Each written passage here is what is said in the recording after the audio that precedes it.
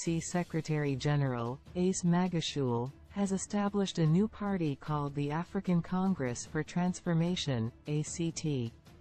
Despite being expelled from the ANC due to corruption allegations, Magashule reportedly remains popular among certain left-leaning voters. Analysts suggest that the formation of the new party could further erode support for the ANC, which has faced accusations of corruption and mismanagement. Polls indicate that the ANC's vote share may drop below 50% in the 2024 elections. Magashule stated that ACT aims to advocate for all South Africans, offering a new home for those who feel betrayed, fatigued, or homeless. He defended his ally Jacob Zuma, claiming that he was unfairly targeted in a witch hunt for challenging white monopoly capital. Magashule told a press briefing "We are a new political party and we call ourselves the People's Party."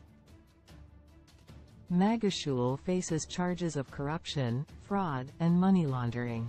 These charges stem from allegations that he misappropriated public funds designated for the removal of asbestos from government-built homes.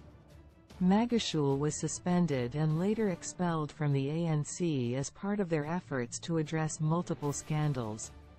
The investigation suggests that more than $12 million intended for the asbestos cleanup